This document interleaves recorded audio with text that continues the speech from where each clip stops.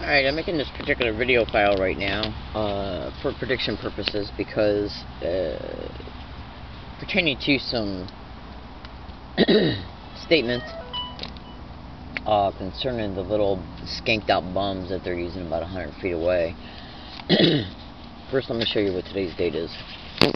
Today's date is November 16, 2013. As you can clearly see by me showing you this video picture of my cell phone.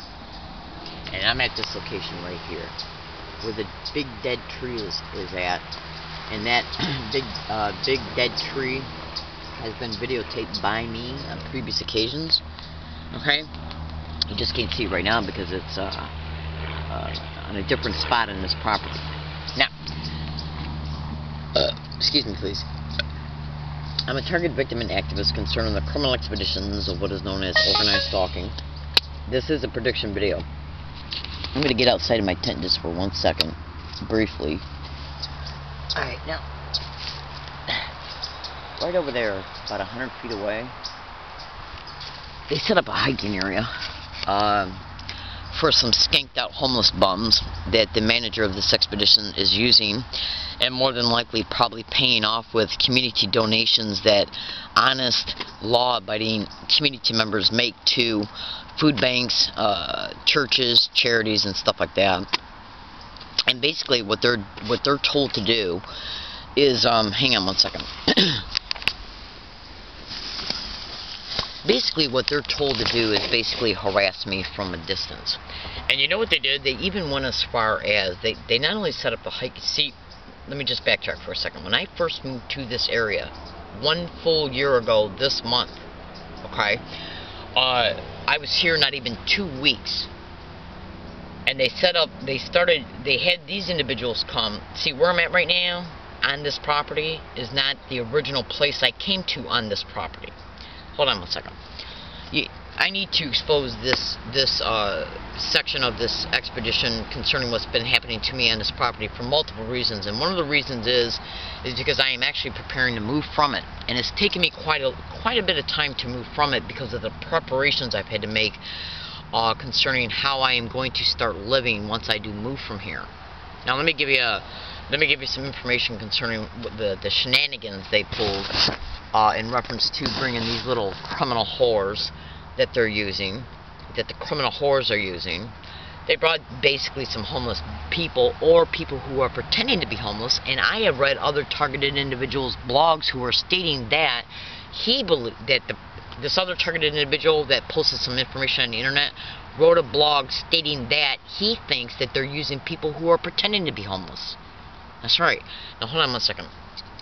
Let me light up a cigarette because I just got done doing some administrative work, and then these assholes that they set up a couple feet away are starting to play around with their bullshit again.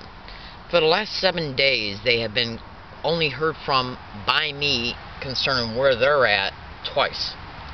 Last night, I tried to listen to my radio show that I listen to every night, and they were literally, I literally had to turn the radio up a little bit louder than I usually have it because they were literally yelling gang stalking. And let me tell you another thing, which I haven't completely figured out yet how they're doing it. When I have this radio on and I'm listening to it in reference to how they usually had been harassing me every day, okay, up until about 7 days ago when they miraculously disappeared for a while, I'd be listening to my radio at night at a real low volume, okay? And so what they did was they started yelling gang stalk, gang stalk, gang stalk, gang stalk, gang stalk, oh my god, non-stop repeatedly from a distance. And they were also doing other things, creating what is known as well, basically arguing and lacing the conversations of the statements of the arguing with dialogue that's meant for me to hear. Now I'm eventually going to make a video concerning that, because what I want to be able to do first is find some information online to see if any other targeted individual is being harassed in this way. And if I don't find it, it doesn't mean that any other targeted individual is not being harassed in this way. It just means that those specific targeted individuals might have chose not to include it in their blogs out of fear that it could be used against them, because these expeditions are designed to call you crazy, flat out, literally. So let me just light up my cigarette here real fast, and this is actually a necessary video. It needs to be made, because it needs to be known the bullshit that I have to live through on a daily basis, not just along all of my routes, but as a result of where I'm living at as well. In organized stalking and gang stalking expeditions, one of the main methods of gang stalking is to rent apartments that are adjacent to a target, so they can harass the hell out of the target when the target's at home in their apartment. Hold on one second, let me show you something.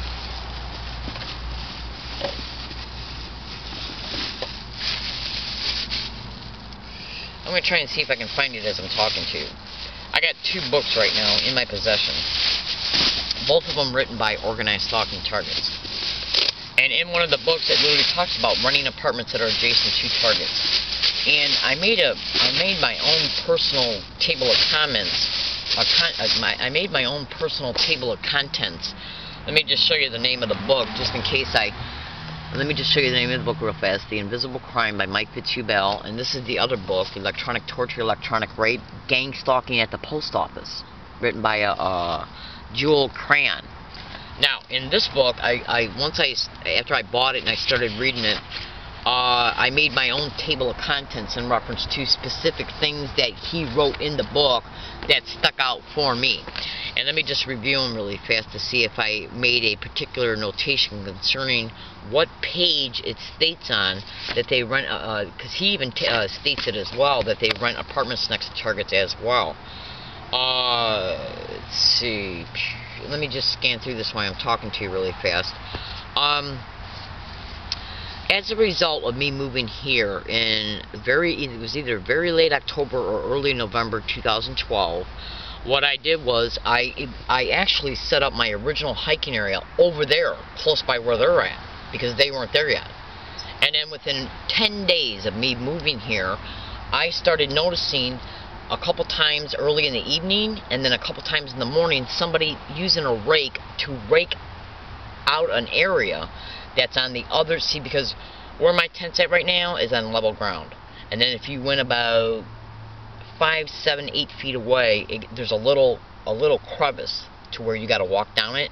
And then about 15 feet away from that is a little ravine where when it rains and the rainwater comes down the hill and then goes into this little ravine. They're on the other side of the ravine, about 100 feet away from me. But originally, they would have put their hiking area within 30 feet from mine, because I was originally hiking over there when I first came to this area in November 2012.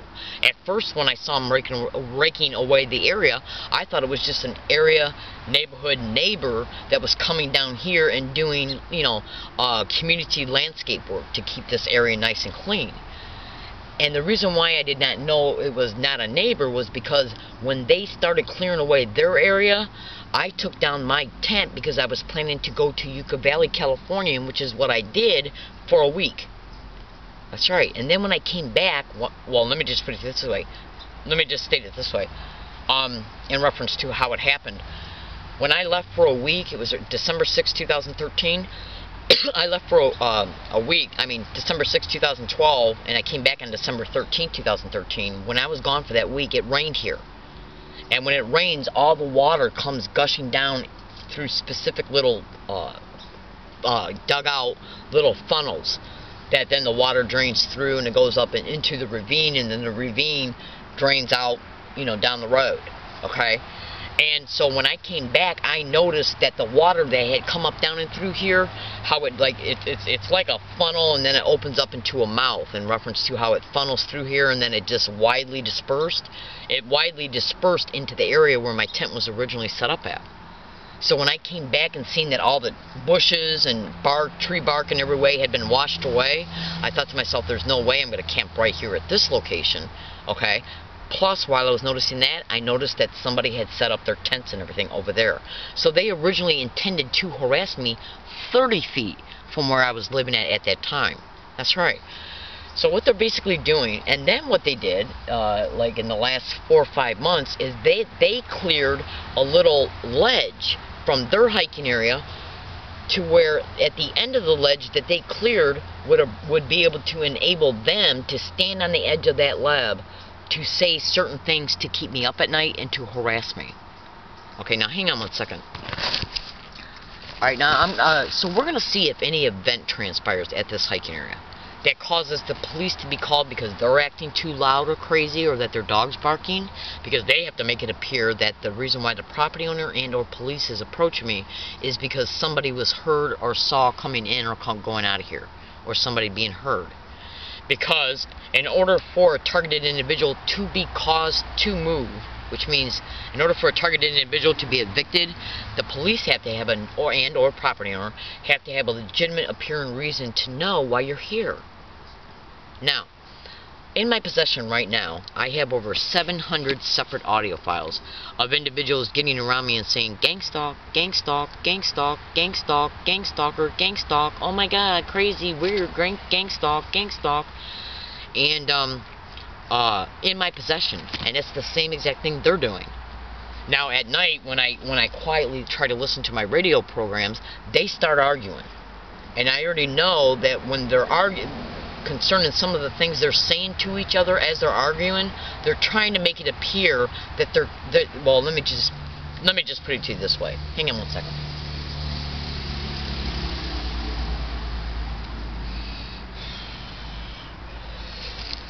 This book right here talks about how they rent apartments that are adjacent to targets, causing the targeted individual in order to harass them. They will also gang stalk a targeted individual to multiple motel rooms. That's right. And this is the 4th hiking area I've been gang stalked to. Now these are just idiots that are being used, told what to do and how to do it, how to act, what to say, how to even do it, okay, in order to cause the targeted individual to hear it. Just like they're getting on all my routes and saying gang stalk, gang stalk, gang stalk, gang stalk, gang stalk, oh my god, gang stalk, in that way, non-stop repeatedly, or engaging in physical gestures for me to see, because they want you to either see it or hear it. That's right. Now these criminal skanks that they're using 200 feet away, they're nothing but the neighborhood low-life bums that they're using, who are cheaply bought off. They're told how to act, what to say, how to do it, and whether they're told why to do it or not is irrelevant. Okay, but they know they're involved in gang stalking because they're literally yelling gang stalking. That's their way to remind me that I'm a victim of this crime, by constantly repeating around me everywhere I go. Now, in order for a targeted individual, basically what it's basically done to totally destroy the quality of a person's peace concerning where they're living at. It's harassment. Okay?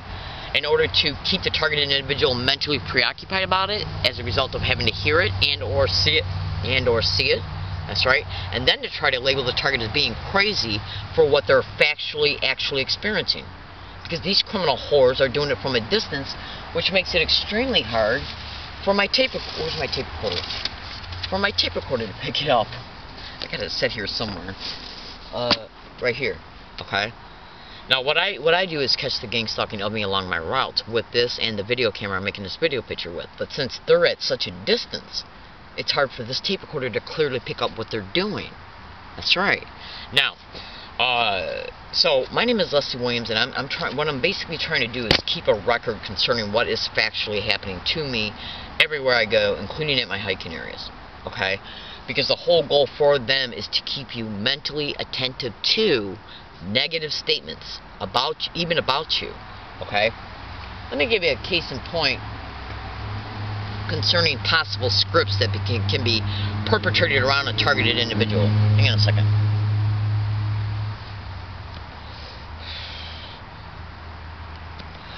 They break into targeted individuals' homes and steal things and then replace them later, move things around, take things out of the refrigerator, throw them on the floor. This guy even talks about how they broke into his apartment and tore the blinds off his window and threw them on the floor.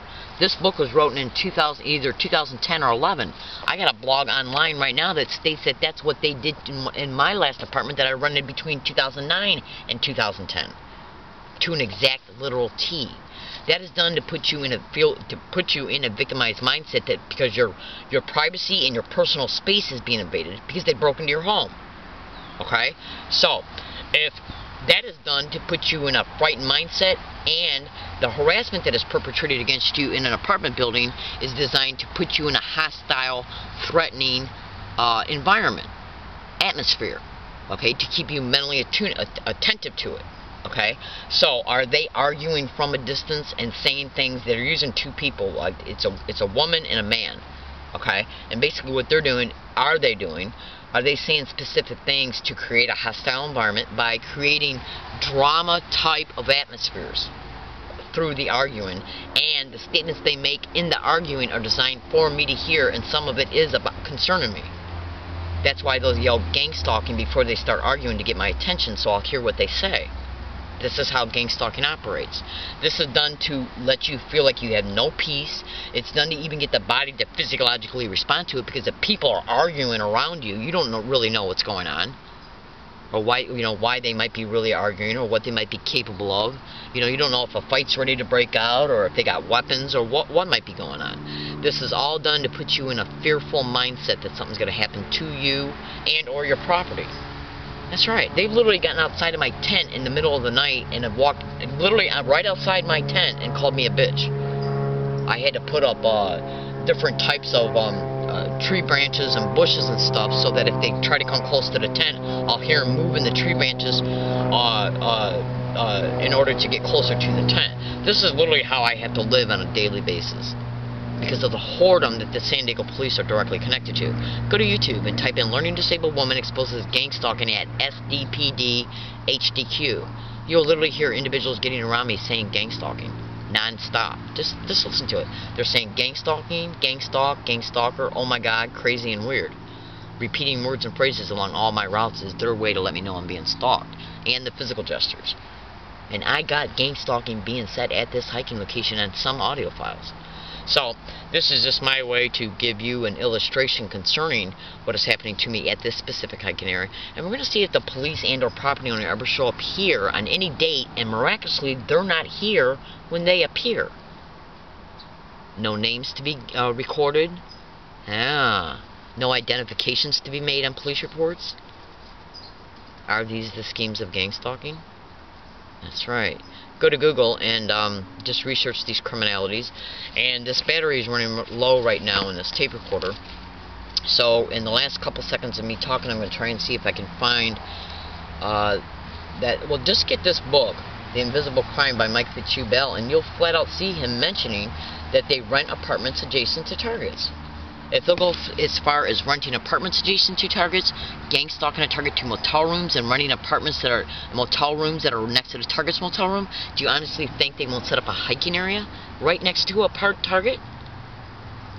They operate on the same methods and templates of behaviors practically towards every targeted individual. That's why he wrote it in this book about how they rent apartments adjacent to targets. They do it for harassment. Okay, so if this video stops while I'm in the middle of talking, it's because the battery ran out. So let me see if I can just find it really fast. I should have made a notation about it, because it's wait a minute, hold it.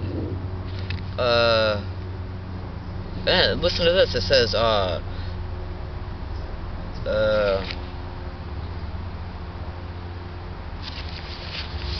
they usually have their own set of keys, but also a proficient at picking locks and bypassing security systems. Okay? That's what he's talking about, them breaking into his apartment. Let's see. Let's see if we can find it here real fast.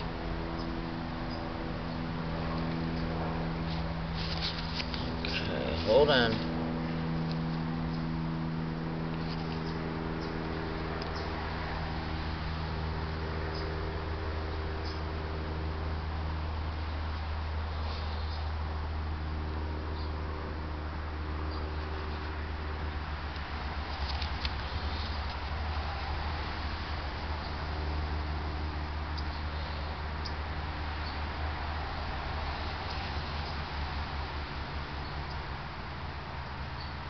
Listen to this. Well, listen to what he says. I started looking for another apartment in Los Angeles. Before I moved, I was still very frightened about the possibility of someone coming back into my apartment. So every night I would barricade the front door with couches and furniture so no one would be able to enter while he was sleeping.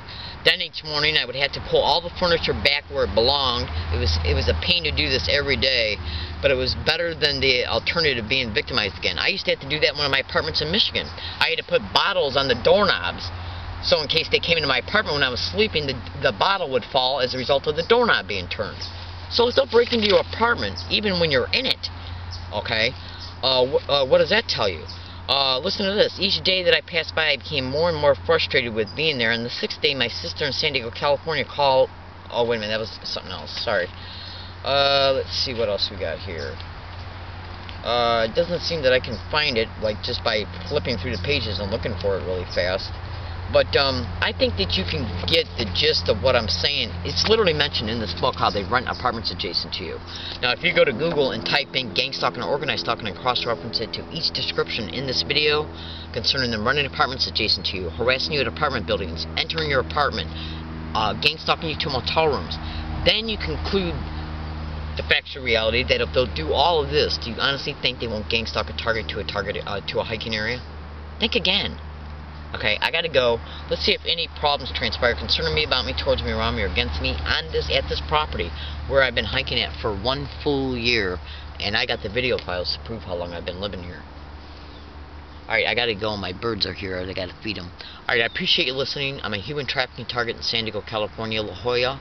And I'm a good woman. I'm not involved in any illegal or criminal activity whatsoever. I'm not a threat to myself or others, and I'm not mentally ill. This is just a video file that I'm making on the fly to give you a illustration concerning what's still happening to me in San Diego County as a result of me being a target, victim, and activist concerning the criminal expeditions of organized stalking. Thank you.